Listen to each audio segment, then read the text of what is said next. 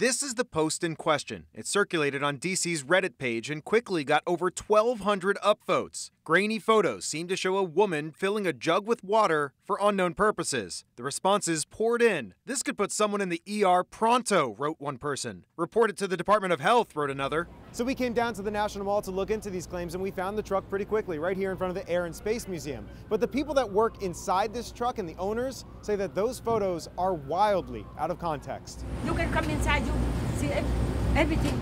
Mary Nguyen was quick to invite us inside the truck to see for ourselves. She's the grandmother of the owner and claims that the water from those jugs were only used to wash the floors of the truck and the sidewalk outside. She vehemently denied ever using the water in drinks or to clean utensils. They cannot lie for long. You come, you see it. The people come see. You see everything clean.